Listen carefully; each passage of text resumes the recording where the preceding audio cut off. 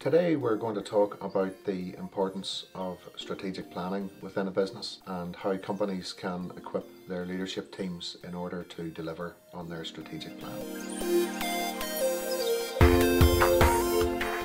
So welcome to ProfileTree TV, and today we're joined by John from Linkubator. So John, thank you very much for coming in. Hey Kieran, thank you. Brilliant, thank you. You would mind telling us a little bit about yourself and your background? Yeah. Well, I'm managing director of a business consultancy in Belfast called Linkubator. I started my early career in the medical devices sector and spent a lot of time in sales roles. And I suppose I still see myself as a salesman at heart, although the part of the business that I'm probably most involved in now in Linkubator would be in our leadership development and in strategic development for clients. Amazing. And what does your role entail, and what do you do? How do you help companies? I suppose the bulk of my time is spent with clients, typically in the client's business, and normally working with either their senior management team or with middle managers within the company. And how our work manifests itself, if you like, or what it looks like in the real world. Is that we facilitate sessions quite often with directors or senior managers in a business to help them to plan where they want to go as a business. I think it's a pretty common frustration and a pretty common challenge for a lot of people, in particular in SMEs or small medium enterprises, that the business can run the management team rather than the management team are running the business. And that daily grind of emails coming in, product to get out the door, supplier issues, customer issues, quite often that can absorb all of the thinking time from the senior management team. And something I suppose it's an important responsibility for anybody in a senior role in a business to have front and centre, is that their primary role is to ensure that the business in the long term achieves its goals. It's not just about getting product out tomorrow or making sure the lorries get filled by Friday. It's to ensure that ultimately the shareholders see the return in the business that they want from their asset. So that's the strategy piece, if you like, and that's probably absorbs about half of my client-facing time. And on the leadership development side, we work with companies to again, facilitate is a good word, to facilitate cohorts of managers to look at their own personal leadership capabilities, their strengths and their weaknesses when it comes to leading other people, and we help them to come up with their own action plan and things that they can try or different practices that they can try to adopt to ultimately get the best out of their people. And again, I think that middle management layer, that sort of leadership development piece, quite often that can be crowded out as well, just from daily activity. Managers who have responsibility for perhaps 5 or 6 people on their team can become so absorbed in that frontline executive activity that it's easy to neglect their sort of pastoral role, that paternal or maternal role that they have to make sure that everybody on their team is achieving their best and doing their best and is motivated, is loyal, knows what they're doing and why they're doing it. And whilst those might sound like quite fundamental, almost obvious or patronising questions for any manager to be mindful of, I think the real world sometimes pushes those questions to the back of managers' minds. And it's not that people don't want to manage their people well. I think it's just sometimes that the noise that comes from day-to-day operations in a business can quite often drown those questions out. That's incredible. I'm just thinking, you know, you've got big companies that obviously, but even all the way down to small companies or even individuals need to have a good balance of operational and strategy and foresight going forward. So incredible. So I'm thinking about myself here. So I would be traditionally an operator and enjoy you know, delivering and shipping and working with the team. And I really have to focus hard to think of the strategy and the long term, and that's probably something that I don't do enough of. So if there's companies like that, like ourselves, who enjoy, but especially people who've built their own business, you're so used to doing all the job and doing all the work, and you're growing up and up and up. But more and more being sucked into the management side of it. Is there any advice or thoughts you would have around that? Well, I'm going to make your day, Kieran, because I'm going to send you through a little slide actually by email that describes what I'll just describe to you now verbally. But what you're talking about is the challenge. Really, it's a challenge about how we manage our time when we're in a management or we have responsibility for other people in that management role. And we have a neat little workshop that we run in our leadership program that talks about how much of your time do you spend leading, okay, so capital L. How much of your time do you spend managing? And when we say managing, we mean looking after how the team are performing. Leading being how much of your time are you devoting to where are we going as a team. And then the third letter, the third bottom band, is how much of your time do you spend operating. When people are early in their leadership career, they'll spend a tiny amount of their time in the leadership piece. So L will be very small, M will be a little bit bigger. The bulk of their time, maybe 60, 70, 80% of your day, the actual hours of the day, is spent doing frontline operations. Even though you are let's say a supervisor or a frontline leader, the bulk of your time is in that operating piece. The challenge that a lot of us have to struggle with, and I suppose what we help a lot of managers think about through our leadership program, Lead Like an Owner, I'll just give you the plug right now, through our Lead Like an Owner program, is we help people understand that the more senior you become, the greater your responsibilities grow, if you like, in the business, then that proportion has to change. That LMO proportion has to change. More of your time has to be spent on the L. More of your time has to be spent on the M, and you have to sacrifice time that was previously spent on the O, on the operating, and that's a really hard thing to do.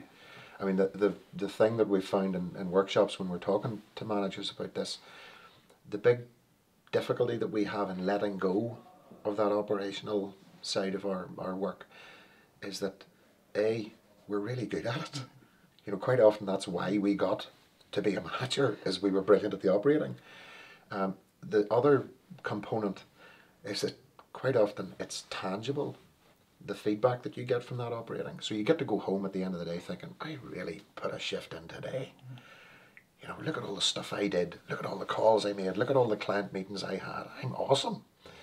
And whenever you start sacrificing that O for the L and the M, what managers and leaders find is that they'll go home at the end of the day and they don't have that tangible feedback. The management piece or the leadership piece that they maybe spent a lot of their day doing involved talking to people or listening to people. So you find yourself in the car on the way home and all you can think of is, well, all I did was listen to a bunch of people today. And that doesn't necessarily give us that satisfaction that we used to get from seeing, you know, boxes going out the door, or being able to tick off a whole bunch of client meetings that we had.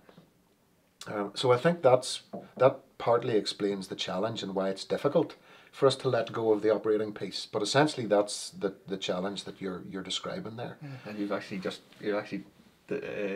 talked about my journey home most evenings. It's like, what do they do? You're right, actually. Yeah, before today's out, you'll get that little model sent through to you, and I'll talk to you again about how do we do something about it? How do we change those proportions? Incredible. And then, and as you say, it's the operator. So we're traditionally operators, business owners, and that's our comfort zone and our expertise. Yep. And actually, letting go is hard sometimes. You have to let go. So. Absolutely right. And it's if we're not able to let go, we very quickly plateau.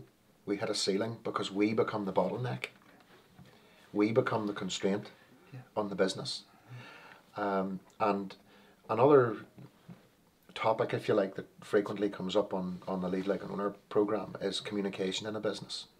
I don't think we've ever worked with a client or even within any participant in a client company who hasn't said, you know, communication in this place isn't what it needs to be.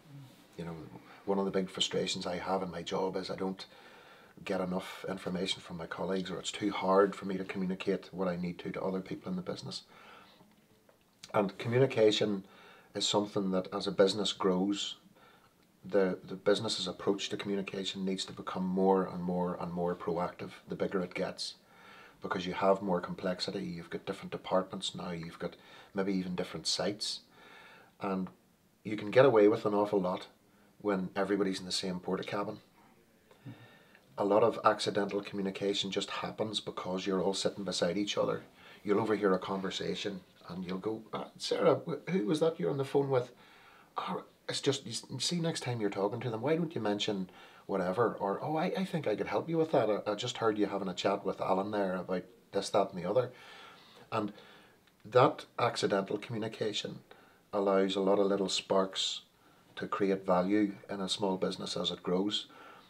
But as it grows, those sparks stop happening by accident, because you lose that very natural human communication just because people are spread out and they're busy and they have their own bit to focus on. And that's frequently a very valuable topic for managers to explore.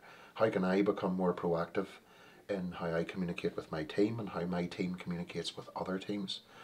And how can we involve other departments? Maybe a sales team can think about, how do we involve more of the production people in our monthly sales meeting? That can be an incredibly rich thing to do, both for your production department but also for the sales department, because it helps people learn about a world that they don't really see very much, because they're not in the same porta cabin with production anymore. They're on a different site, half an hour down the road. But it's a fascinating area, and I think it is a constant struggle. There's no silver bullet to this. There's not a kind of a cheat sheet where you can just say, oh, well, let's do that, that and that, and then forever life will be grand. If only life were that simple. Of course, that's it. So that was my next question actually. Is it a switch then? It's not a switch, it's a gradual improvement. It's a gradual improvement. Continuous improvement is a term that I think a lot of people in business will be familiar with. Another phrase that we like to use in several of our programs is the aggregation of marginal gain. Now that's just a fancy way of saying do lots of little things a little bit better, but aggregation of marginal gain sounds fancy, so we'll stick with that. And it was a term adopted by Dave Brailsford, the head of the British cycling team, I think in the Beijing Olympics.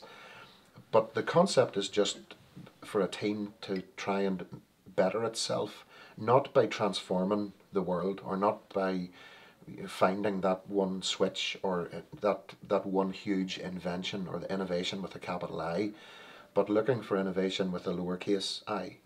What are the little things that we can do a little bit better? One of the things that the British cycling team did to get a teeny edge was that they washed their hands more often than the other teams that they were competing with. Now you think, they washed their hands? Well, so? It's a bike race. It doesn't matter how often you wash your hands. But it does. Because if you've got 4 years to prepare for an Olympic race, one race, 4 years, you've got 1,300 or 400 and what odd days in which you can train. If you wash your hands more often than everybody else, you will get sick less than everybody else. You won't get the tummy bug one of those weekends. The other teams will. That lets you train 0.01% extra than they get to train. But in a cycling race, 0.01% of an advantage is 0.01% of an advantage.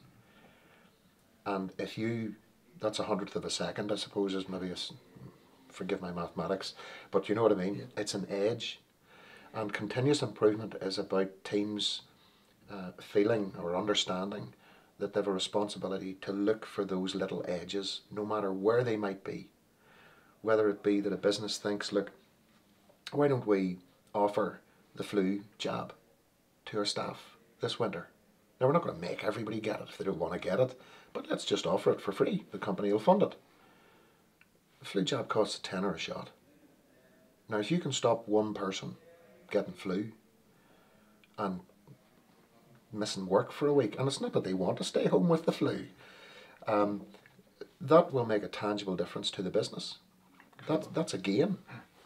But it's nothing to do with our packaging process, with our supply chain management, with our internal admin processes.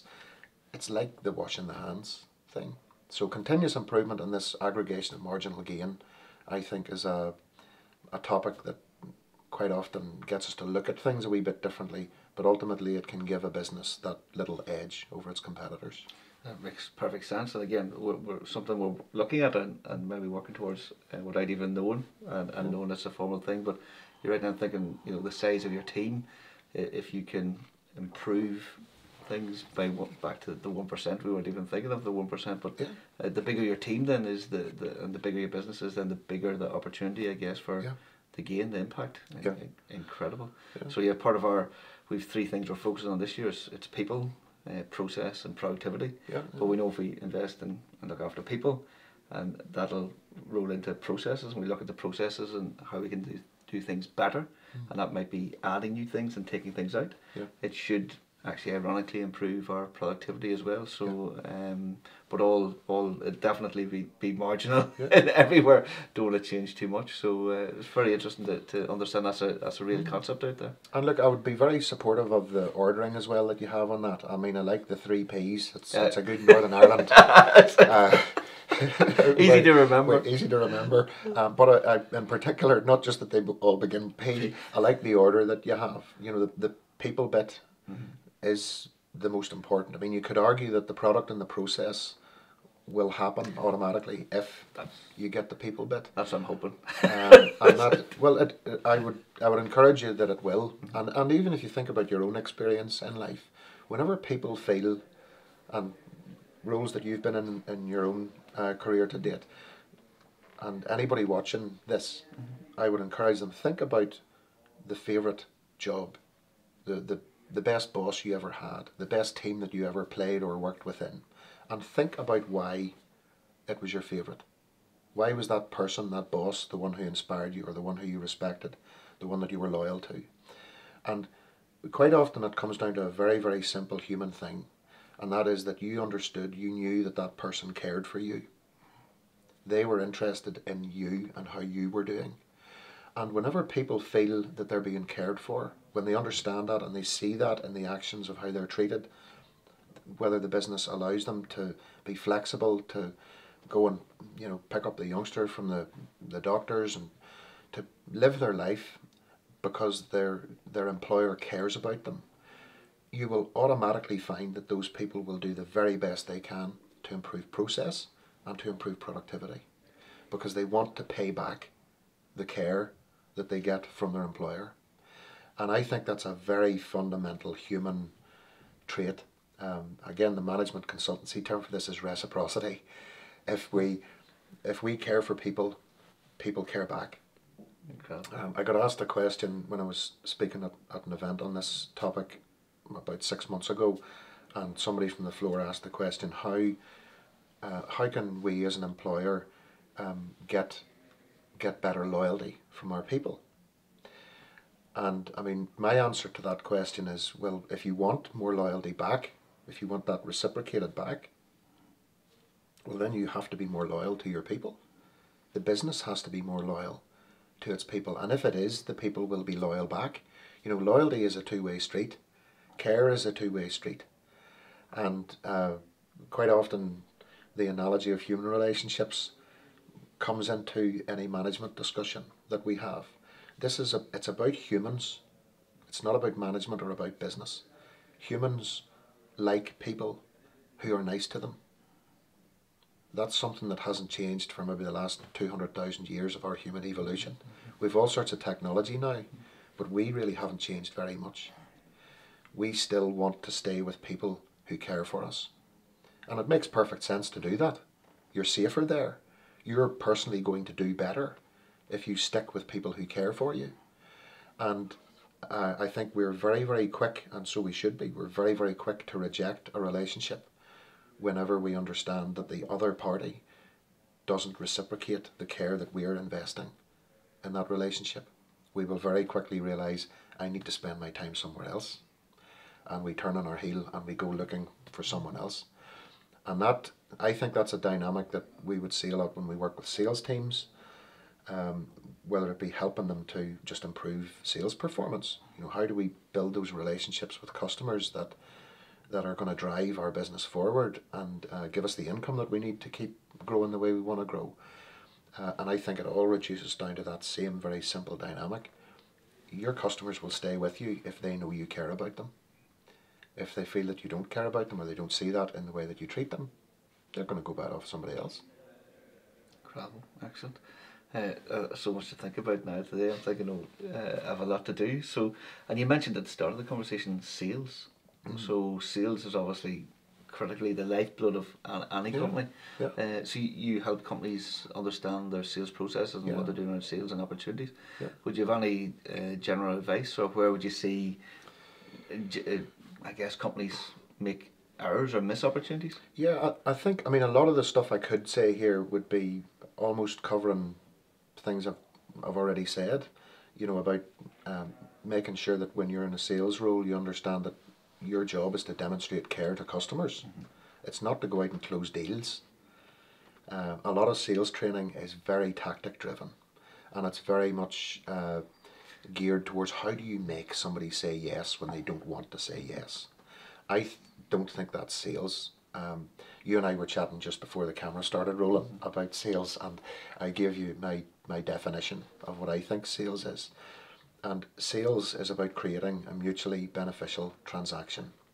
Now, in common language, that means making win-win situations. And now, personally, and maybe I'm biased because I've been in sales most of my life, I think sales is an incredibly noble thing for anybody to do in a business. I think it's something that people should be proud of. You should be proud to be in sales if your definition of sales is to create mutually beneficial transactions. Because you're making things happen that create a win for somebody else and create a win for you. I just think that's a good thing to do. Now, if your definition of sales is you make somebody say yes when they want to say no, I don't think that's sales. I think that's fraud. That's where somebody has doorstepped an old lady and made her buy a conservatory that she doesn't need. Now, that's not sales. That's theft. That's fraud. And that's not sustainable. That you may get transactions to happen with that sort of fraudulent approach, but you're not building a long-term relationship. And the only way to profitably trade, I would argue, or for a business to grow profitably, is to build relationships where your cost of sale is invested at the beginning, but you never have to reinvest it, because the relationship persists forever. So you might have had to spend a bit of money driving about and drawing up proposals and, sort of dating, if you like, and getting to know each other and all that sort of stuff. That can be quite an expensive process for a sales team. But that only is profitable if you just invest it the once. If you're having to do that every single time you want one transaction to happen, you're going to be outcompeted by businesses who do care for their customers and who can retain relationships for the long term. So now I'm maybe waffling at you here, but I suppose to answer your question directly, what tips or advice might you give? I think to try and summarise that, I would say that sales teams and any person involved in a sales team or in a sales process in a business, they need to focus more on what the customer wants and whether they can deliver it, rather than focusing on what they've got and want to shift. Sales is not about telling people what boxes we have lined up in the storeroom. Sales is about talking to people, understanding what their problem is, and being able to get the win for them. If we can fix the problem that they have, if we can get them to have the win on their side of the formula, they will reciprocate by passing the win back to us. And typically that's an invoice or a check, or work next month. And I think the tactical, that old school sort of shyster type sales, how do you trick people into saying yes and how do you make them buy it? I just don't think that works. Not long term. No, not long term. Yeah. You'll get the transaction, but you're not gaining a customer. You're just nicking something out of somebody's pocket. And as soon as they find out, they're going to try and get you back, or they'll certainly never talk to you again. And again, that's not sales to me. That's fraud. It's all about reputation and online and referrals. Actually, as you You're said, the cost of absolutely right. the cost of business now. Yeah. You're rightly Yeah. pointing out. You have to invest so much time, but actually, if you can maintain a relationship with a client or a customer and get the monthly engagement or every couple of months to come back for something new, Yeah. and then referrals, it's incredible. That You're absolutely spot on. And I mean, the line of work that you're in, you know, that's a fairly recent phenomenon where customers have been democratized in the sense that they can make referrals good and bad with the click of their fingers. They can tell thousands of people in an instant whether they're happy or upset with how they were treated. So if people feel that they lost in a sale, they now have social media through which to vent their anger. You know, 30 years ago, 40 years ago, if somebody went into a shop and bought a pair of trainers and the sole fell off, and they went back to the shopkeeper and said, look, will you replace these? And they told him to go take a hike. No, tough luck, mate. The only customers, potential customers that individual could reach were their immediate family by word of mouth. Jimmy, don't be going to a sports shop there. They're a disaster. They sold me an old Duff pair of trainers and I wouldn't take them back. We now live in a world where if somebody gets a Duff pair of trainers, 100,000 people can know that afternoon about the poor customer service. So the reputational risk has greatly increased and should have greatly increased. You know, it's not right that that companies should be allowed to essentially defraud a customer and get away with it. And social media makes sure now that we live in a world where it's literally impossible now to get away with a company promising one thing but delivering another. You will get caught out, and rightly so. for sure. And thinking of all the planning and strategy that we're discussing here, do you think companies still should have a formal business plan and a formal strategy where they're plotting out their path ahead? I think that, in short, the answer is yes.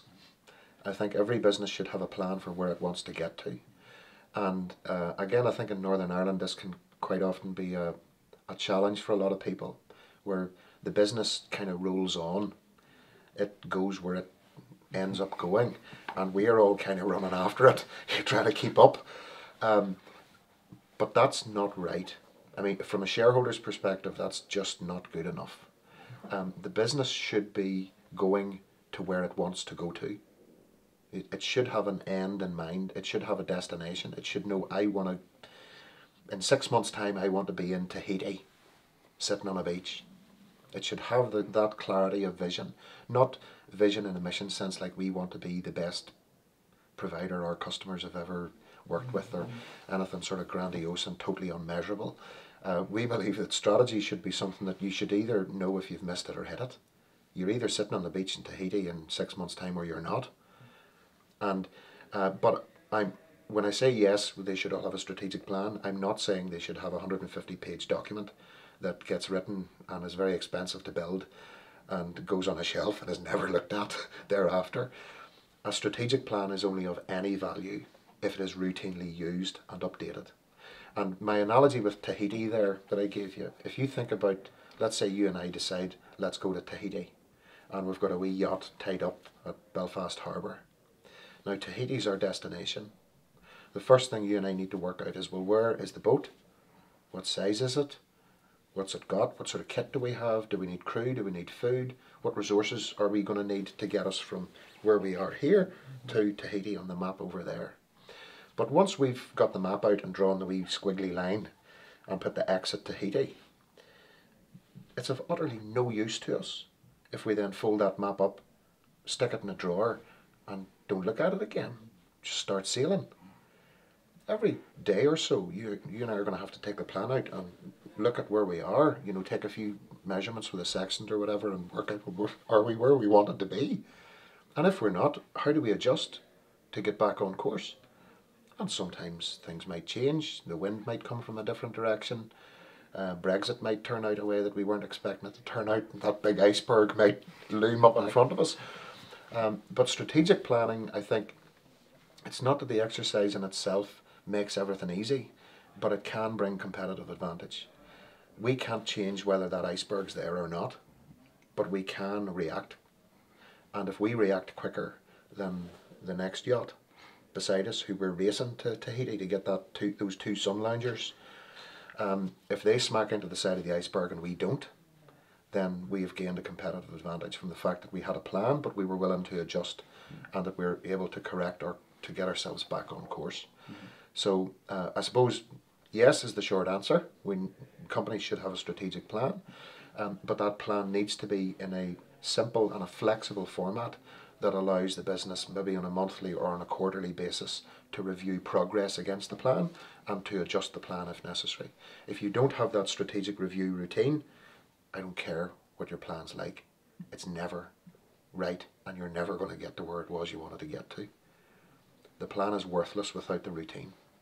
And I suppose a phrase that we would quite often use when we're talking to directors about this is, let's just realise right at the very start, the plan is always wrong.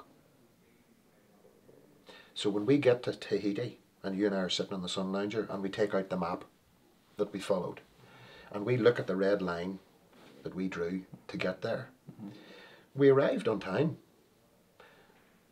but we didn't follow that exact course.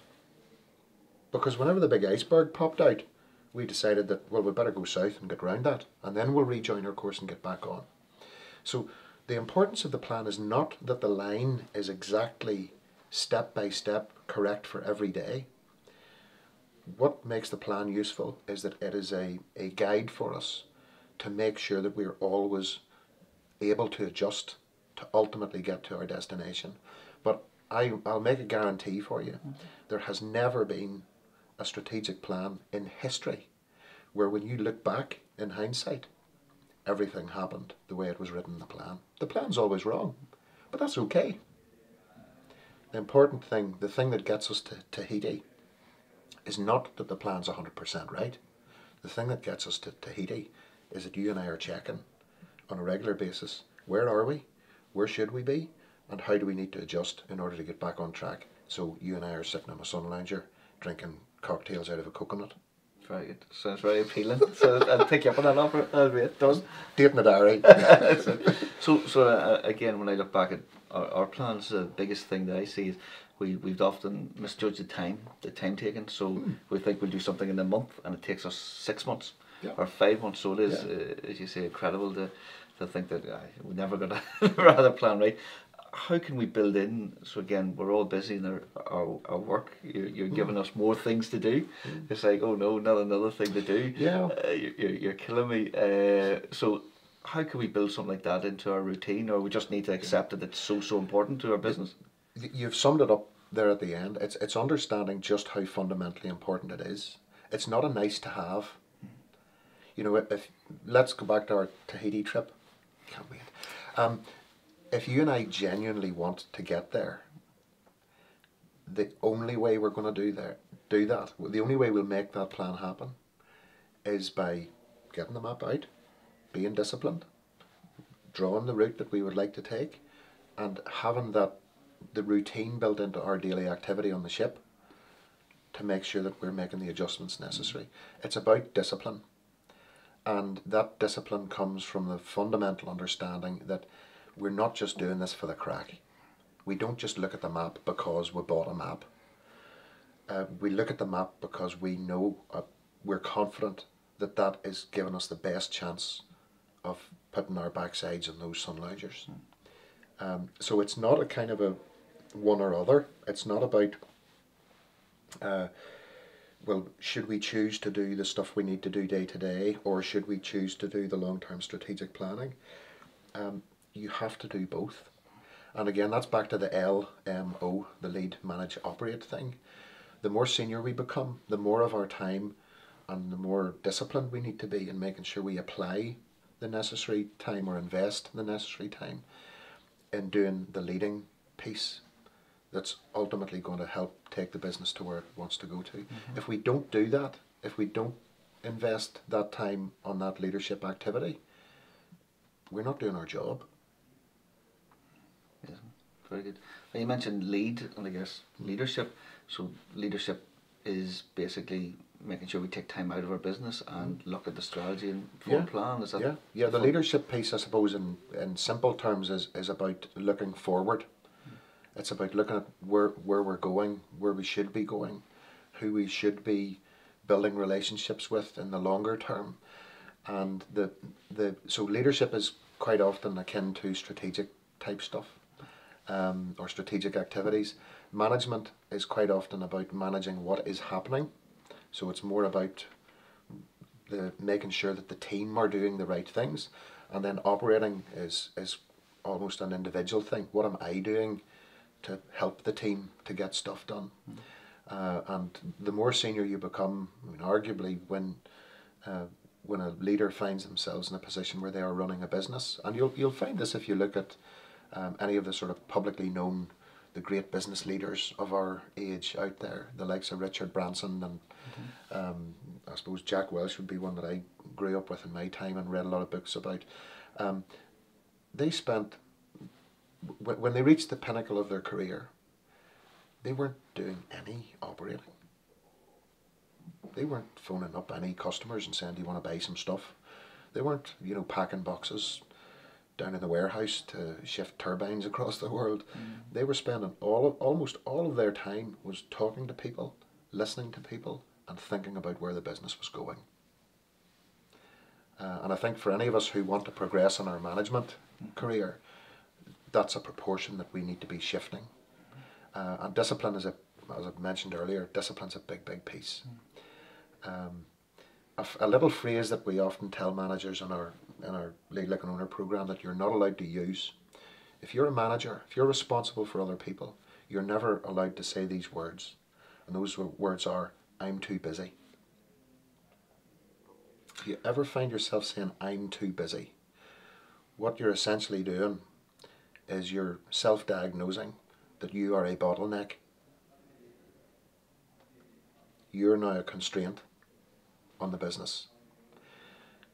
You're doing things that either you shouldn't be doing, you're perhaps operating, digging the hole when you should be helping other people to dig the hole, or you're not empowering the people around you to oversee the digging of the ditch. But I'm too busy is a phrase that I think it's good for all of us to be disciplined enough to say, I'm never going to say that. And if I catch myself saying it, and by the way, I say it myself, I find myself frequently saying it, certainly inside my head, I'm too busy to be doing this. But as soon as we hear ourselves say those words, hopefully that should give us a wee dig in the ribs. We can think, well, hold on, why am I too busy? Should I be too busy? Am I doing too much of the operating? Am I doing enough of the managing? Am I leading things in the right direction? So that's a neat wee almost trick, a wee mind trick to bear in mind. We're never allowed to say I'm too busy if we're in management. Incredible, excellent. So loads of tips and advice today. So what companies or types of companies does Linkubator work with? I suppose the bulk of our clients would be the classic SME, somewhere between maybe 15, 20 employees up to a couple of hundred. We have a few exceptions to that rule. There's a few startup companies that we provide support and direction to, and we have some quite nice large clients employing maybe 1,000 or a couple of thousand people. Although when large clients hire us, I think they hire us because they like the SME approach. They like the sort of more practical, gritty approach about people trying to change their own activities and taking responsibility for their own personal changes. But the bulk of our clients would be on the island of Ireland. We have a few clients in London. We've a client in the East Coast in the States. We've a client out in the United Arab Emirates, of all places. Beautiful. A client in Monaco, which is again a bit of an outlier. We'll maybe take the yacht to Monaco instead of Tahiti. I'll take that one. So we work with, and we're sector agnostic is the other another phrase that we use. We're not particular to any one sector. We work with engineering companies, with food companies, with services, businesses, construction, we name it. Very good. And what's the services then? You go in and support the senior team? Yeah, the three words I suppose that we always use when somebody says, what is it you actually do? The three words are strategy, leadership and performance. So strategy, it tends to be about the trip to Tahiti, for example, facilitating discussions with the board of directors about where do you want to go, what do your shareholders want from the asset, what future should you be trying to create in this company, and that is very much about facilitation. It's not about us telling people you should go to Tahiti. It's about helping them think about, sort of get their head out of the daily operation, think about where they want to go in the long term, and then take them through a planning process and challenging them as well on that, on the journey that they see, challenging them or sense checking it to make sure that it's feasible. So that's the strategy piece. The leadership piece is quite often just running internal leadership development programs, so helping to upskill the leaders and the managers in their business to help support the accomplishment of that plan. And then on the performance piece, that quite often manifests itself in sales team development. So you're working with a team who are at the operational or executive or customer facing side of the business and helping them to examine, look, why is it we do what we do, and can we improve? What little continuous improvements can we be adopting? Should we be washing our hands more often, or whatever? What can we do to improve the contribution that we make to the business? Incredible. And you're also a director in a few businesses as well, which is very interesting. So Yeah. you find then sitting on boards and giving guidance as well gives you a good oversight of what's happening in the industry out there.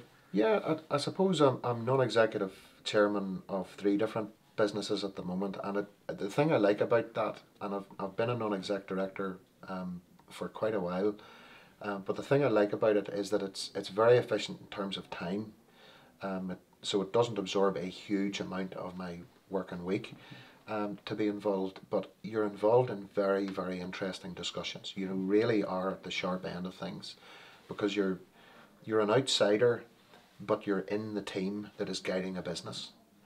And I mean, without talking myself down here, a lot of the value that a non-executive brings to a board is their naivety. It's because they don't work in the business that they can ask the stupid questions and they can say, look, why do we do this that way? Why is that? And if you've been in the business for a long time, you don't challenge the status quo. It's hard to challenge it because you know why we do it that way. Well, we did it that way because whenever we started the company, we found that that was the way that worked best. But the world is constantly changing. You know, the sand is shifting under our feet. The icebergs are popping up. The wind's changing direction. The environment around us in business is constantly in flux. And a good non-executive director, I would argue, is somebody who knows nothing about the sector in which they're working. Well, I quite often see adverts posted for, you know, a non-executive director for a medical company or something like that. And, you know, we want a non-exec director who has medical sector experience. And I always raise an eyebrow when I see that, because sector experience is not what brings value from a non-exec director. I'll always go back to that point. I think it's your naivety that helps. And being in a non-executive role, I have to say, for anybody who's thinking of doing it, I would encourage you to do it.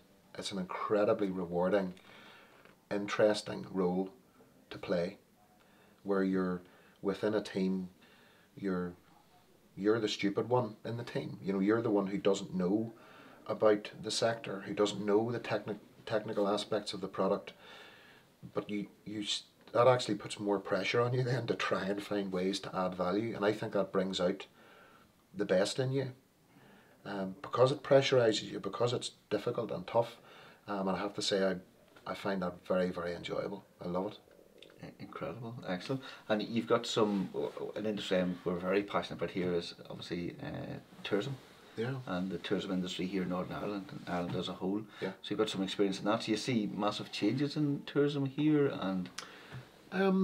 Well, yeah, I suppose again the short answer is yes, and you'll probably know this yourself from clients who you'll work with in the sort of food and drink and tourism sectors. And I think it's something that Northern Ireland should be and probably is rightly proud of. I think we're maybe a little bit too humble still as a nation. Yeah. We're,